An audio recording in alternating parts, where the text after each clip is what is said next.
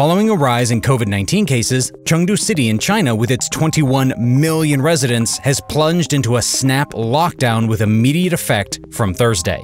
All hell broke loose as desperate Chengdu residents went on to panic buying essential supplies, as they had only 6 hours before the stay-at-home order came into effect.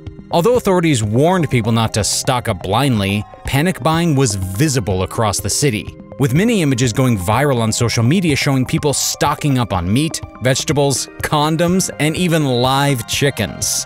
So far, no word has been issued on when the lockdown will be lifted. This move is a stark reminder of the lengths the country is prepared to go to in sticking to its zero-tolerance approach favored by leader Xi Jinping, with the shutting down of the megacity following the reporting of more than 700 cases in the previous week.